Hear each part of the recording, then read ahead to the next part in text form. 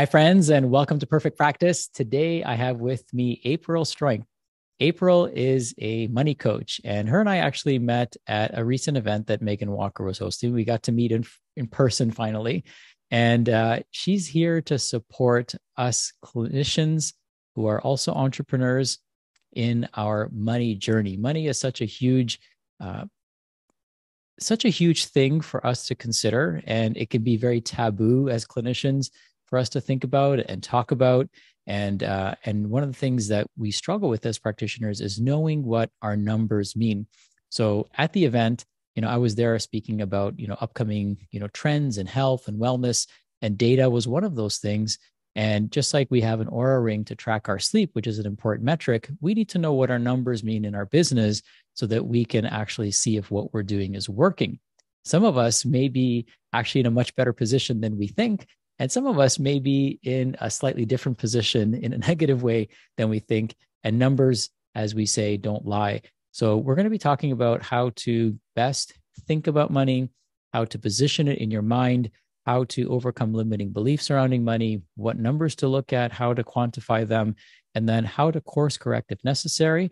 And then also not just to have a short-term immediate money strategy, but what's the long-term vision that you have with your money. So I would like to invite April to our stage. And I know you're going to really love the conversation and dialogue that we're going to have today because it applies to each and every one of us. So no matter where you are, whether you're just starting out or running a seven-figure practice, there's always going to be a ceiling that we come up against and an awareness that we come up against. And sometimes it can be blind to us. So today, I hope that we can crack that code for you, help you look at money as your greatest ally and friend in your business, and help you make more of it, but more importantly, save more of it so that it can do some work for you as well. With that being said, April, thanks for joining me today. I'm happy to be here. Well, let's create some operational definitions. I know that, you're speaking to healthcare practitioners and you would describe yourself as kind of a wealth care practitioner. So tell me a little bit more about what that means to you.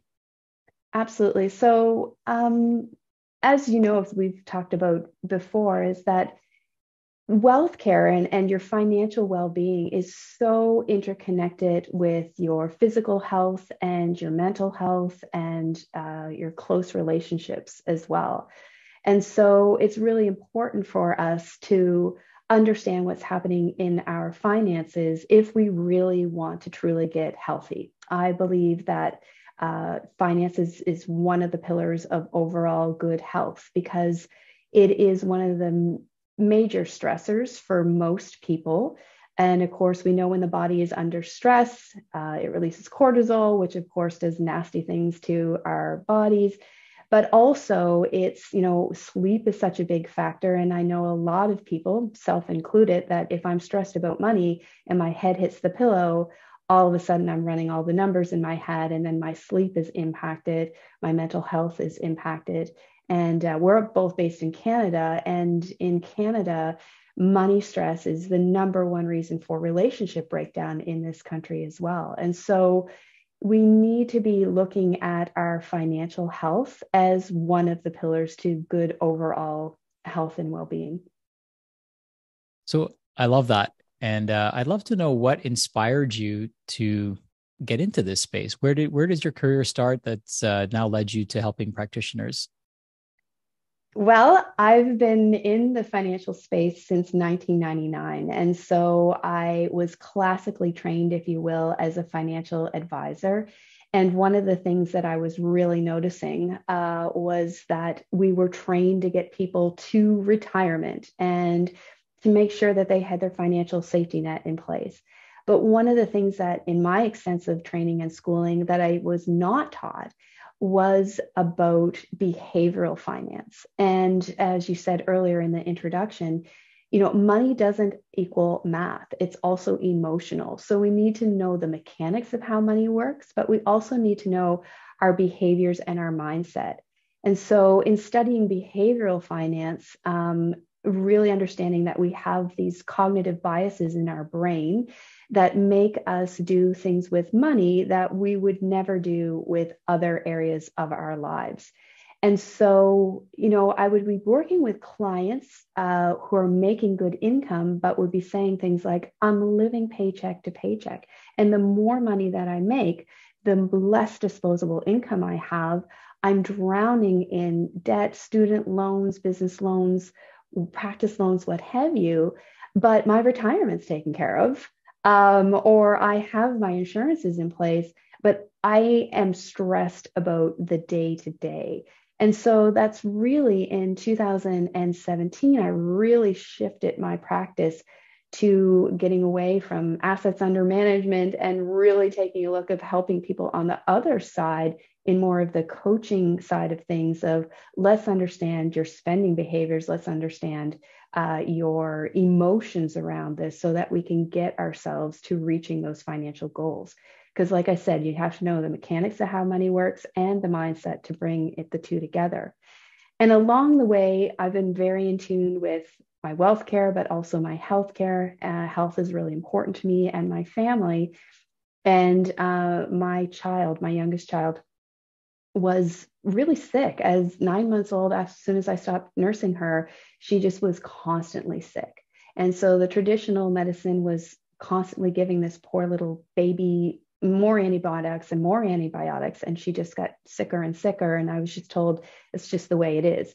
And I'm a second child. She's just going to be sick. And I'm like, I don't believe that. So I started advocating for my child's health and looking for other alternatives and came across naturopathic medicine. And in that case, working with an ND as part of her healthcare team, I literally had a new child on my hands within 48 hours. And so I really started to make the connection of I was trained in this classical financial spot, and it wasn't serving my clients until I really started to look at their entire picture of their wealth care. And that's what I find naturopathic doctors and functional medicine professionals is they're looking at it in a whole place and being part of that team. And so I found that my approach to wealth care was similar to this community, and it really clicked for me. And so that's where I really started to work with this community. I love that. It's wonderful to be able to pay it forward, right? Somebody helps you and your family in a profound way, and you're able to now pay it forward to an entire community and segment of the population, which are practitioners who, unfortunately, including myself, lack perhaps the financial acumen. We perhaps may even know how to make money, but maybe lack the skill set to keep it. Or some of us may even have limiting beliefs surrounding money. I'd love to know how you help your clients overcome some of these emotional blocks that are surrounding money, and how that's maybe you could even share a case study or a story of how you've helped someone overcome the emotional block around money to then come out on the other side of it more successful. So I'm very much a data-driven person. And so, as you said earlier, the numbers don't lie. And so when we can really get good data, it takes the emotion out of the equation. It doesn't take the emotion out of the equation, but it gives you that solid foundation. Right. And so what I really work with my clients is really stepping into what I call your chief financial wellness officer role inside of your practice. And the three attributes of the CFWO is, first of all, helping my clients become fearless when it comes to their numbers.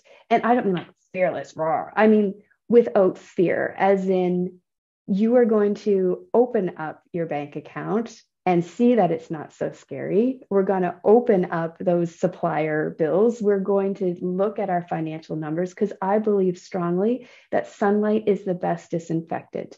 Mm-hmm. And so we know that fear is false evidence appearing real. And so when we actually know and bring it into the sunlight, we can name it, claim it, and then we can tame it. So really working on that fearless side of things. And then I teach practitioners to become curious about their finances, because when we're in a state of curiosity, we're in a state of learner. And so we really need to be in this learner state. And I know to be true that this community loves learning and is ongoing lifelong learners. And so really adopting that mindset now to your numbers. And then when we have that fearless and learner curiosity mindset, what I find is people become passionate about their numbers or fall in love with their numbers. So it's that journey of taking you from fearless to passionate about your money. And the way that we do that is, again, with showing the data and that it's not so scary and having that team around you. But I am very tactical. And so you wouldn't probably come to me for the mindset side of things. I know you had Garrett Gunderson on a couple of weeks ago, and he was really talking about mindset.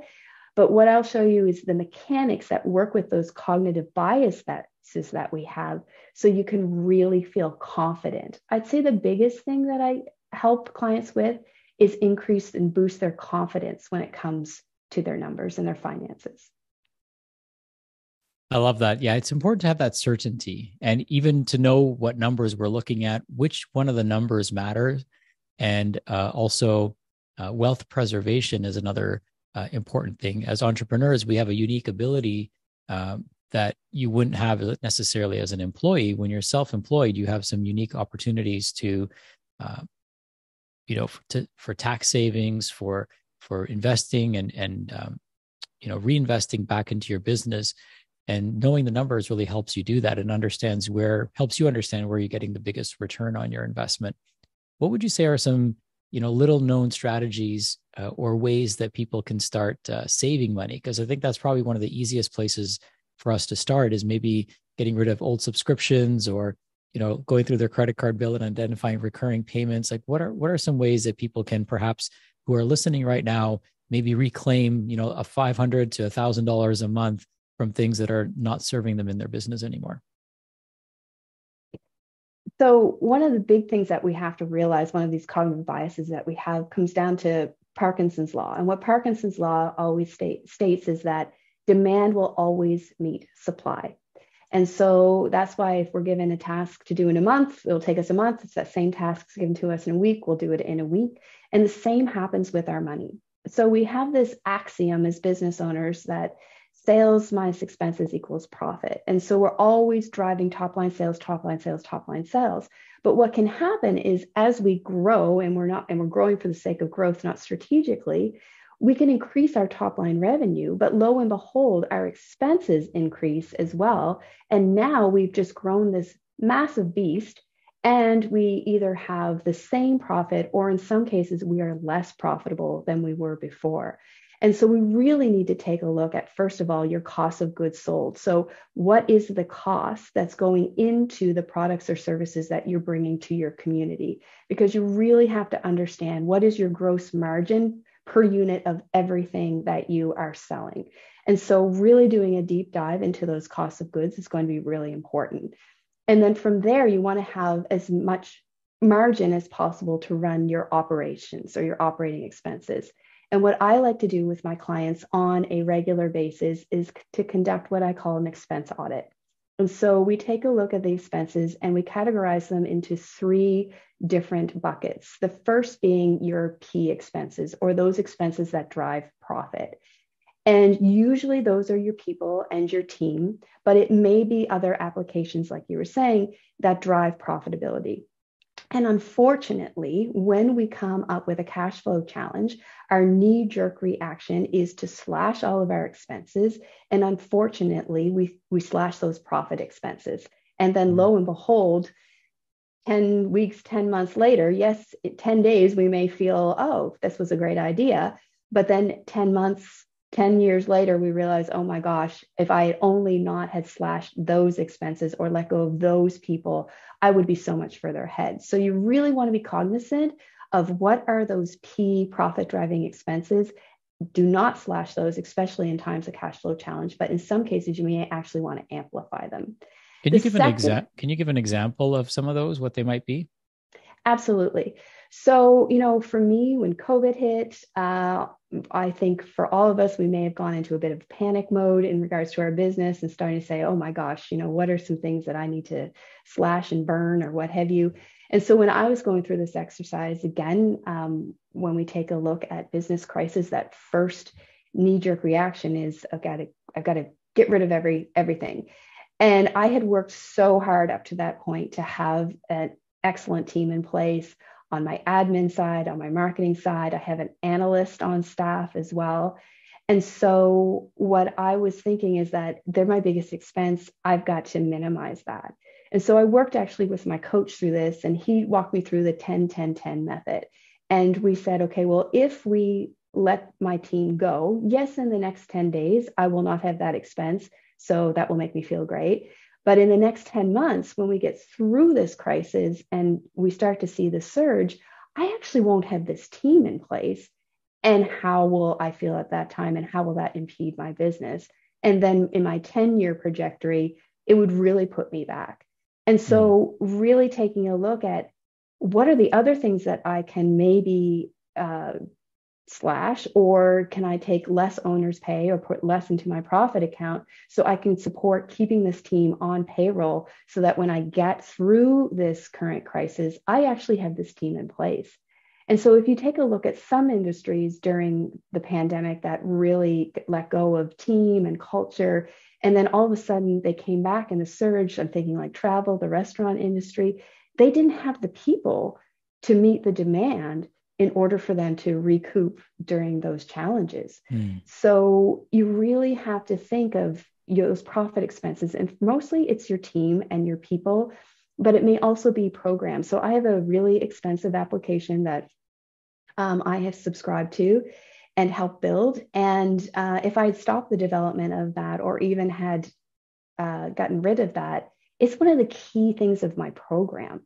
And so letting go of the key thing of my program, it saves me time. It makes me unique. I wouldn't be as profitable. And I wouldn't be standing here today. I know that as a fact, if I had let that go in time of crisis. So what I see often is in time of crisis, people throw the baby out with the bathwater. Maybe that's not correct, but like, just don't the knee-jerk reaction, stop and think of how is this going to impact you in 10 days, 10 months, 10 years, taking that 10-10-10 philosophy. Yeah, I think a lot of us may have witnessed that in marketing, right? So people cut back on their marketing budget and they think they're saving themselves, but it's, if your marketing is profitable, right? And it's really the lifeblood, along with marketing and sales, the lifeblood of your business, cutting things out that are helping you generate sales or creating more awareness. I think that could be another example of how people shoot themselves in the foot. And what also happens is advertising often becomes cheaper when people are panicking, because most people, that's the first budget that they cut is marketing, unfortunately. So you can actually leverage, as an entrepreneur, you can actually leverage the cheaper, how much less money you spend on marketing in times of crisis like that. Absolutely. I like to see anywhere from 5 to 10% being spent on marketing. And so that's one of the things that, like you said, how are you going to get on the other side of this if you're not spending into marketing and into your people? Yeah. So we covered the first one, which is, making sure you're identifying the expenses, not slashing the expenses that are generating profit for you. What are the other two? So then your R expenses, or your reoccurring expenses. And so that's where you're talking about those, taking a look at those subscriptions and taking a look at your insurance. I actually just did this before today.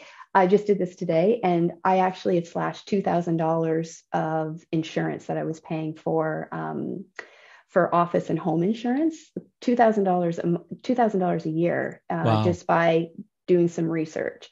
And what I find as well is, taking a look at when's the last time you looked at your EHS, and is it doing what you want of it? And, what are you paying for that? Is there another application out there that actually can work the way that you want it to, that may be less expensive or may save you time? So when's the last time you looked at those applications that you use on a regular basis?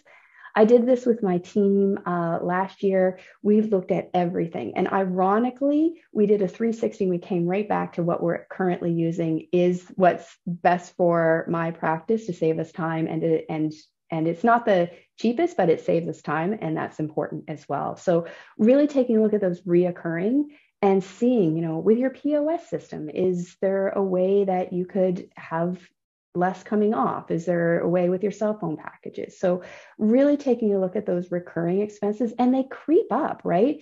We click subscribe. We think that it's something that we need. And then lo and behold, 4 months later, we're not using it. So why are we keeping it? And really taking a look at that. So you want to look at that on a regular basis. And Yeah, then great perspective. And then the last is your U expenses, or those unnecessary expenses. And this is where it really gets down to emotion. And so that's why having a third party who is committed to the success of your business, but is not emotional about your business, taking a look and saying, okay, is this necessary to have this office furniture in your clinic? Is it necessary to have all of this clinic space? Or right now, could that be something that we could look at in the future and sort of to be supporting your profit? Because as you said, it's not what you bring in, but it's what you keep. And so you really need to be diligent at doing an expense audit on a regular basis. Yeah, so important. There's a membership that I need to cancel. And as you're speaking about it, I'm thinking about it. It's been on my to-do list for like weeks. My wife's been telling me to do it. So as soon as we're done here, I'm going to actually go and cancel it and take it off the list. But it does add up, right? I'm sending you an email to make sure you do as well. Yeah, thank you. And it's like sometimes we are emotionally attached to things, right? Or we might be like, oh, it's only like $15, but $15, times 10 things adds up pretty quickly. And then you extrapolate that over a year or 2 years, and it adds up even quicker. So I definitely think there's an opportunity for all of us to kind of break out our credit card bill. And my wife does this every month before she sends off the accounting to the bookkeeper and all the numbers and receipts and everything to them. And every month I'll get an email. Are you still using this? Are you still using this? Are you still using this? And, awesome. and so we do check in on that, but I can think of a few things that I've been emotionally justifying, but logically I need to let them go. And here's the thing with subscriptions, they're always going to be there, right? So it's not like you can't join next month. If all of a sudden you see a need to start using something, you can always rejoin. Some things are a little bit easier to let go of than others, like software. If you've already poured a lot of time, energy, effort into it, then it's a little bit harder to, stop those subscriptions. They're pretty sticky, but something like an Audible account isn't as sticky, right? Because you keep your books, and then if you decide you need more credits, then you don't need a subscription. You can just buy the books as you need them.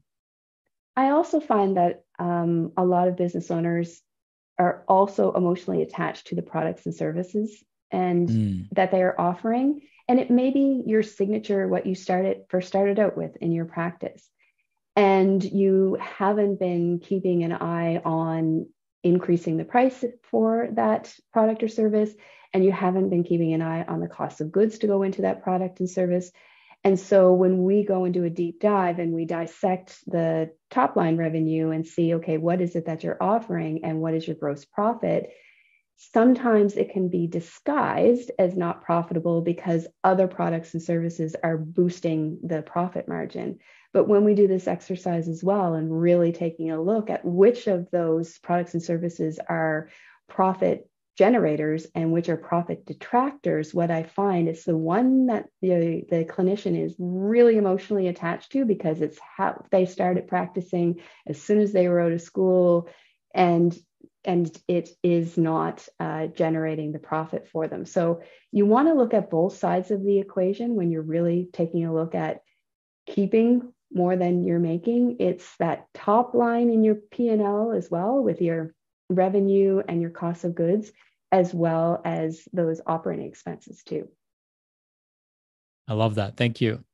So I'd love to know, when practitioners start out, they probably have to learn a lot of this stuff the hard way, right? And it's one of those closets that we don't want to open, right? It's like a big mess and we just keep putting it off. How do you help practitioners kind of pull that Band-Aid off to actually shine some light on these areas? What's that conversation like? I'm curious as to what it's like from your perspective. Absolutely. Well, the first thing that we want to do is we want to make sure, do you have the right people on your wealth care team, right? So just like on our healthcare team, we want to have all of the right players in place to optimize our health. You want to have the same inside of your practice to optimize your wealth. And so in that case, do you have the right bookkeeper that's providing you with the right data? Do you have your chart of accounts set up in a way that makes sense to you and your practice? Same with your accountant, your banker, your lawyer, your advisor, your financial advisor, or coach. So I want to make sure that they have the right team around them because we need the data. And so a lot of times when I start working with a practitioner, we go to start building the systems inside of their business only to find out that the data is garbage. And so we really have to start there, because just like if you're running a blood test or a lab for a patient and you're not running the right tests or labs, it's very hard to make a diagnosis and a treatment plan. It's the same with your wealth care. So we really need to start with, do you have the right data? So I take a look at their books and to see if they're organized in the way that they're able to measure what's important to them and inside of their practice. So it's about getting that right team on. A lot of practitioners don't understand what's the role of the bookkeeper in my practice versus what's the role in my accountant, and then what's my role as the business owner. So they think it's a checklist of, okay, I got a bookkeeper, check that. I got an accountant, check that. Now I can forget about that side of my business and move on to the stuff that's fun. Well, I'm here to tell you that just like you cannot abdicate your health to anybody else, you cannot abdicate your wealth to anybody else, because at the end of the day, if you're in Canada and CRA does an audit or what have you, it's you as the business owner who is 100% personally responsible. In Canada, bookkeeping is not a regulated industry. So I do have interview questions that I get clinicians to ask when they're interviewing potential bookkeepers. And so it's really the first step is getting that proper wealth care team in place so that we get the right data. Because without the right data, putting the rest of the systems in place is really a moot point, because garbage in, garbage out is not going to help you. So that's really the first step, is getting that team in place so that you can step into the role of Chief Financial Wellness Officer in your practice. So when you say wealth, right, some people may not identify with that word because some people might think I'm not wealthy. So I'd love for you to help us understand, at what point do we start seeking services like yours or start thinking about these things? Because people who are just starting out, they may not think, oh, I'm wealthy, I need to think about my wealth and manage it in that regard. So what are some ways that we can help people identify when it's necessary for them to look at this, their business through this lens? I would imagine it's right away, but I'd love to hear your answer. Absolutely. I was just going to say, it's that old saying of, when's the best time to plant a tree? 10 years ago. When's the next best time? Now. And I have facilitated thousands of courses especially for the province of Nova Scotia. I'm an educator for the province of Nova Scotia. And we do a financial essentials 101 for entrepreneurs. And the number one feedback that we always get when we run that course is, I wish I had learned this when I first started my business. Mm-hmm. And so the problem is, it's like anything else. If you don't have the right habits when you first start your business, those bad habits with your finances will continue. And I always think that, yes, a lot of businesses fail in the first 5 years, but they're actually the lucky ones, because the ones that are hanging on past the 5 years and are getting into financial cash flow challenges, and all of a sudden we see the business owner taking a second mortgage out on their home or cashing in their retirement savings to keep this afloat because of those bad financial habits that they started and are continuing on. And so honestly, I think that learning about finances should happen at a very young age. It should be conversations that are had in the home because it's still very much taboo. In Canada, it's not always part of our curriculum in our formal education system. And so we all of a sudden become adults and we're supposed to just know what to do with it. And we've never been given the tools. And then a institution comes along that profits from us being in debt or profits from us being in the dark when it comes to our finances, steps in as our first teacher. And then all of a sudden, those bad financial habits get instilled and they continue on and on until we get to this place where we have to confront it. I kind of think of it like we ignore our health until we're unhealthy. We ignore our finances until, I don't know, let's say a global pandemic comes along and then we're in hyperinflation and all of a sudden that cheap money that was flowing to us all of a sudden stops. And now we're in this place of financial disease and we haven't taken the preventative steps that we needed to take for this day that was inevitably going to come. And so, yes, I think that you need to have this training as part of your practice management training in your colleges. And I think it should be taught in high school. And I think we should be learning about this immediately. Yeah, we definitely have three ways that people are enslaved. And something I've been saying for a very long time. One is we enslave people with poor health. We don't really teach them anything meaningful about health, with poor wealth. And just really not giving people the financial and wealth acumen that allows them to save on taxes, to maximize, their income earning potentials, and also understand their financial, tables and charts and reports that they should be reading as entrepreneurs. And we also enslave them with poor food choices. So these are the three most profitable segments of our economy, right? Is health management, if we want to call it that, wealth management, and also the food industry.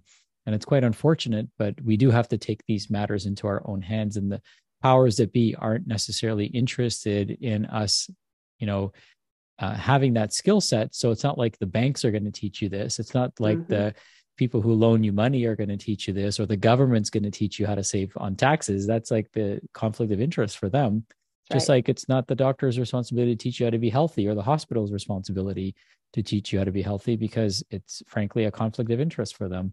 So we do have to take ownership over, these areas of our lives. It can be painful to look at because of uncertainty.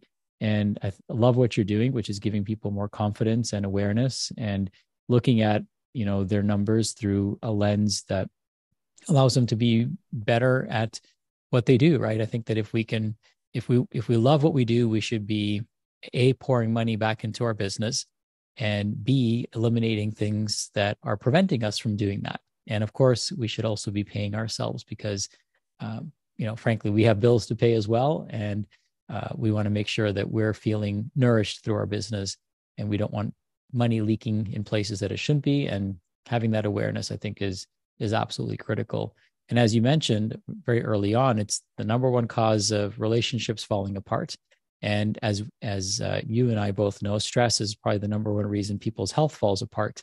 So it's intimately related to how we show up in the world. And even as practitioners, if we don't have confidence and certainty in our numbers, it's always there. It's always kind of lingering in the background, and we can keep, shoveling it under the rug or sweeping it under the rug, but eventually that's not going to serve us. So thank you for the work that you're doing in the world. And I appreciate you taking a special interest in holistic practitioners with a very holistic approach. I'd love to know where we can direct people to learn more about your work. And I know you've got an upcoming course that's coming out. I'd love for you to share a little bit more details on that.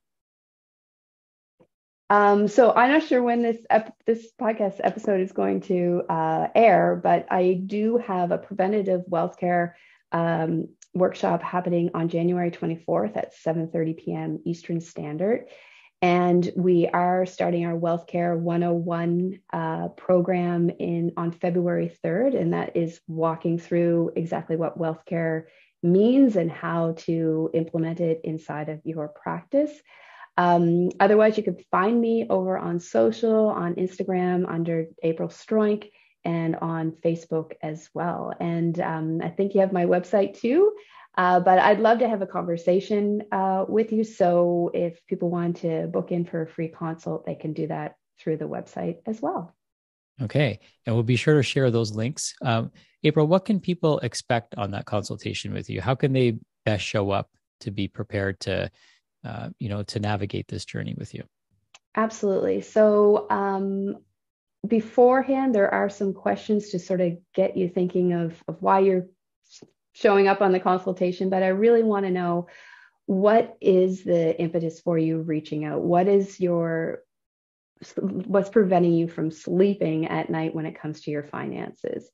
And then I also want to know how I can best serve you. And I really want to know, are you ready? Because we can think that we're ready, like just like it is in our health, but I really want to work with people who are ready to put the systems in place and to really make a difference. My mission is to eradicate entrepreneurial poverty. And so I really want to make sure that people are there and ready to do the hard work, because I'm not going to lie, it's not easy, and you do have to follow through. So in that 30-minute consultation, it's really about, what is your impetus for reaching out to me? And then how can I best support you and best serve you? All right. Wonderful. Any words of wisdom that you want to impart on people as we wrap up?